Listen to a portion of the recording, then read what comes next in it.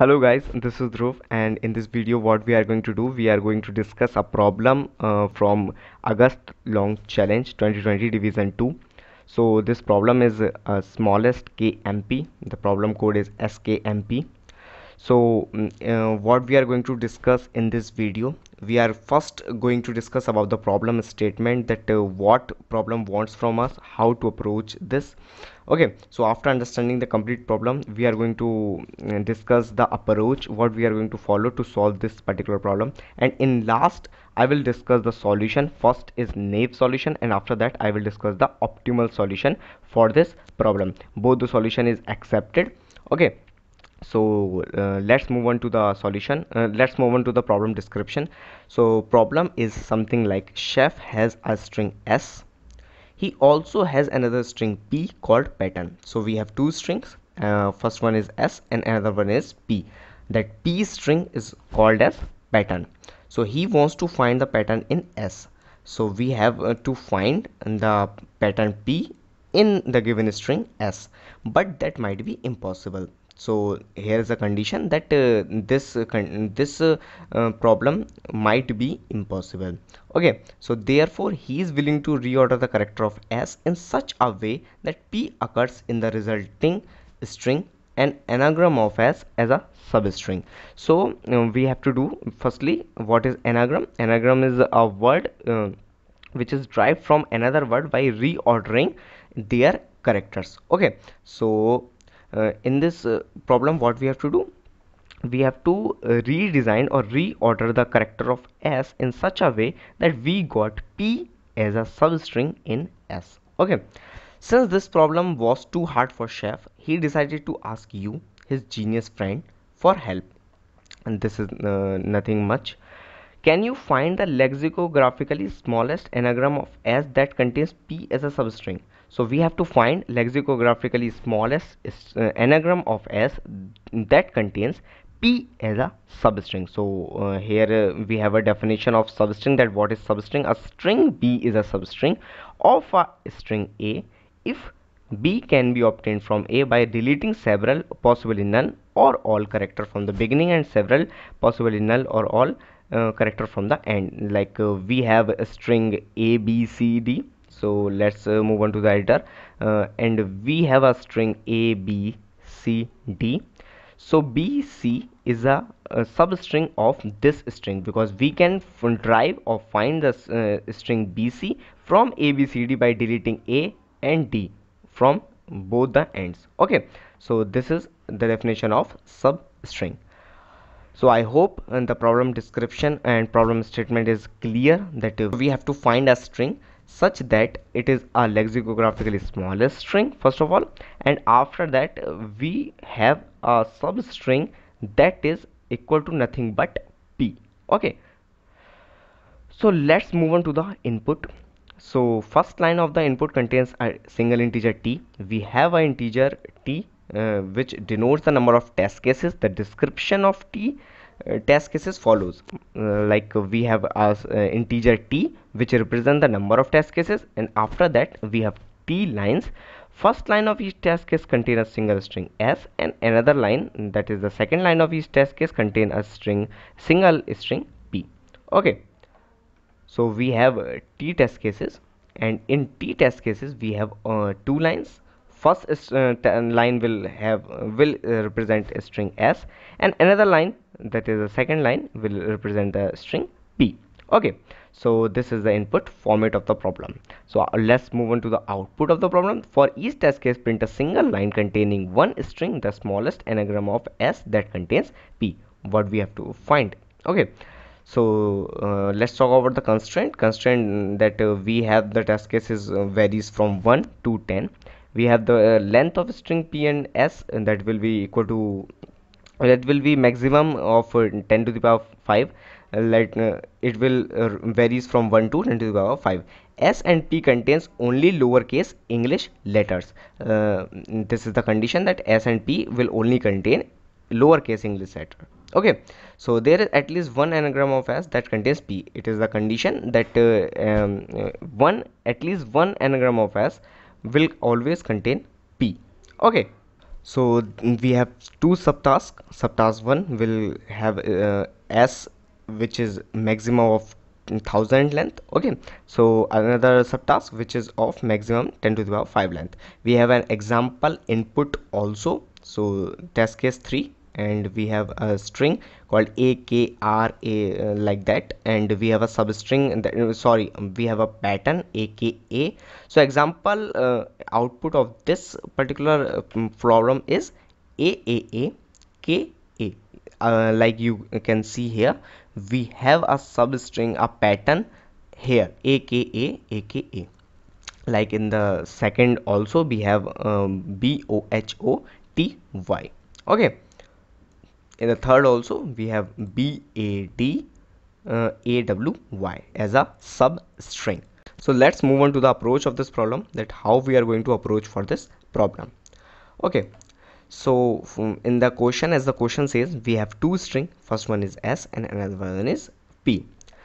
So as the question says, we have two conditions. Let's break this problem into two parts. First, we have to find lexicographically smallest string. So to find the lexicographically smallest string, what we can do is we can sort this string so that we will get smallest string, which is lexicographically smallest string.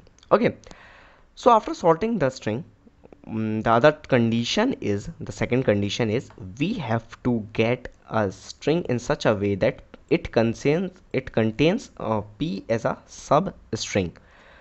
So to get a string which contains p as a substring, what we can do, in the sorted string, in the sorted s string, we can eliminate all the occurrence of string p from the main string, that is s, because we cannot change the length of our string. We have to find an anagram, not by manipulating the string or changing the length. So we have to do with the given characters only what we are doing. So we have to eliminate all the occurrence of letter or character from s which occurs in p, because we cannot change or alter the characters in p. We have to put p as it is. So after deleting all the occurrence of characters from s of p, what we have to do, the last task is to put this p string into s in an optimal position. Like we have a string a b c d, and we have a pattern that is aba. So after sorting this string, what we are going to get is aaa bbcd. Okay, so we have to put aba in this string, and we cannot change the occurrence or order of this string. Okay, so what we have to do, we have to maintain the length also. So we will delete 1a, 1b and 1a from this string, main string. So we have this string left. Now we have to put this string into this string, but the condition is it remains lexicographically smallest string. So we will put a b c d. This is the smallest string, and the condition is also true as it contains aba as a substring. Okay, so let's take an example. Like we have a. After sorting the string, we have this string b, c and d. Now we have a, k, a. Okay, so the condition is that if we remove aka from here, like suppose we, after removing the occurrence of aka, we left with this string. Now the remaining the only part we have to do is we have to put this string into this string. Okay, so there are two conditions, like we can put here, we can put here, we can put here, and we can put here too. Now what we have to do, we have to search, we have to think that where we should put this string to find the lexicographically smallest string. So for this, what we can do, we can search, we can find, we can evaluate that either our string is in increasing order or in the decreasing order. Like this string is in increasing order, and this string is in decreasing order. Like after q we have a, and in this we have after a we have k. So this string is in increasing mode. So if we put this string in here, so we will get a k a b c d. So this is not lexicographically smallest string. So the optimal solution will be, we have a, and after that we will put a k a b c d. So this is lexicographically smallest string because it has all the a's in the starting, and this has a k in the starting, so it will increase from there to here. Okay, so to find the optimal position, what we have to do, we have to search that whether the pattern p is increasing order or in decreasing order. To search this, that it is either increasing or decreasing, what we can do, we can search, we can iterate over each and every element and search that if we got an element which is greater than the initial element, or if we got an element which is less than the initial element. If we are getting the same occurrence like a k a, if we are getting same occurrence as the initial letter, then nothing to worry about it, we will continue our search. As soon as we get the large element than our previous element, then our initial element, we will stop our or break our loop and get out of the loop, and we will put this increasing order string at the last of our multiple occurrence of a single character. If there is no multiple occurrence of the character, then we will simply put in the starting also. Okay, if we have a decreasing string, then we have to put this string into the initial occurrence of the multiple character. I hope you got the point. So let's move on to the solution, or we can say the code, so that it will be better to you for understanding the solution. So in this solution, we have map to store the frequency of each characters. We will sort the string s. After that, we will run a loop from 0 to p dot length, and we will increase the frequency of each and every character. Okay, after getting the frequency, we will take a temporary string. After that, what we can do, we will run a loop from 0 to s dot length, and if we have this character frequency in our map, and that means it is not equal to frequency dot end, we will decrease it.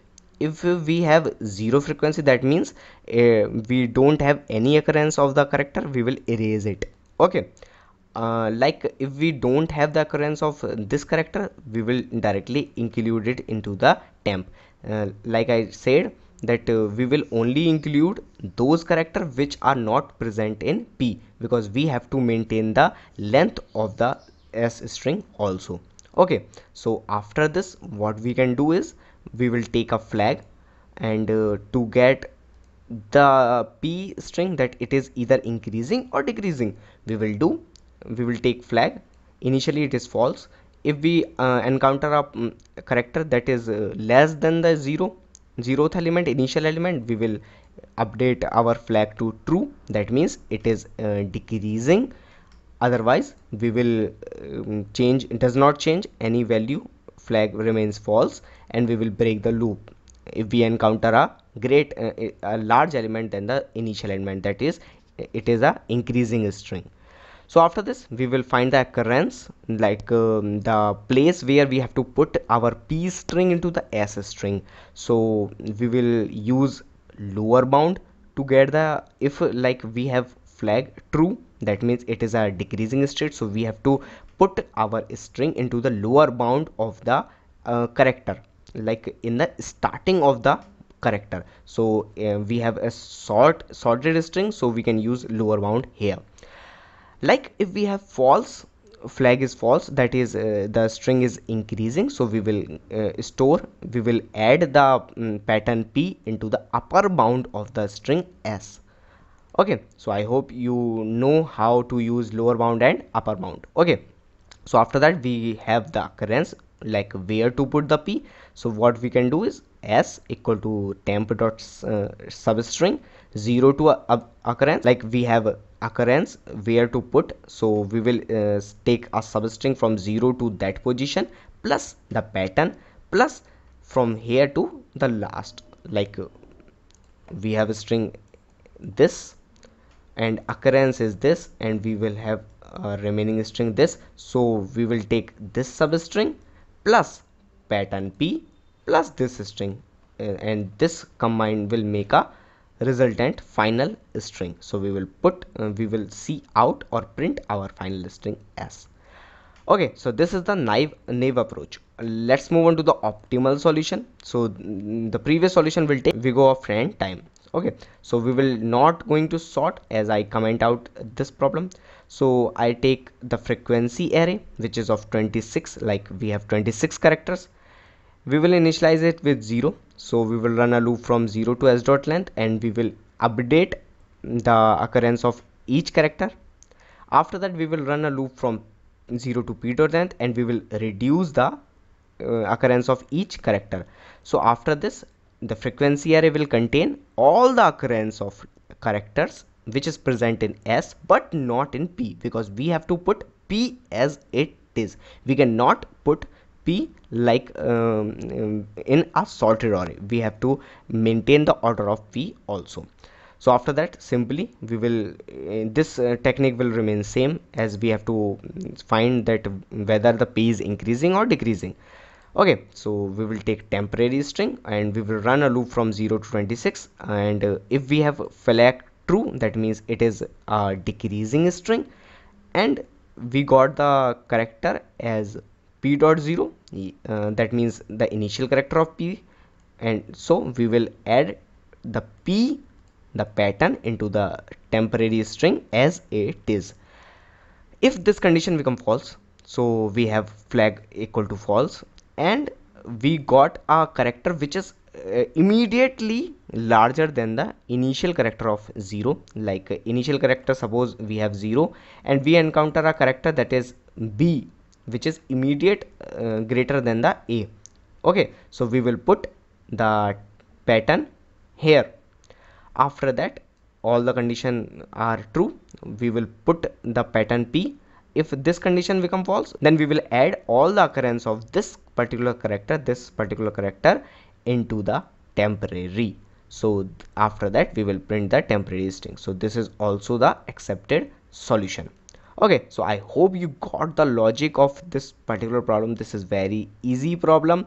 So if you got the logic, then do like this video and subscribe my channel for more upcoming videos related to the dynamic programming, greedy algorithms, and various topics. So we will meet in the next video. Till then, goodbye.